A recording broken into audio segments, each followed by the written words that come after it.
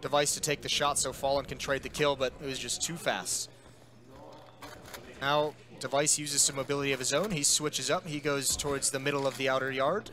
It's Glaive who takes up the mantle of defense, and Ivy, and he's going to push. He's going to get aggressive, at least towards the box. And listen for sounds. Dupree in ladder room as well.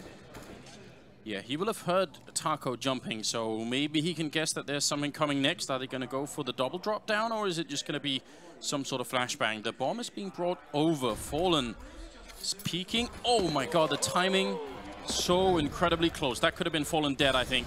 Now Device is ready, and he's going to take down Fur again. 5 versus 3. Taco jumping down and shot through the smoke. Dupree, he had it right. So 5 versus 2, and now SK Gaming, they need to at least do some damage here. 2 versus 5, don't think they're going to win the round, but they need a couple of kills, and looks like that might not even happen. Fallen getting hunted down in between all those trains.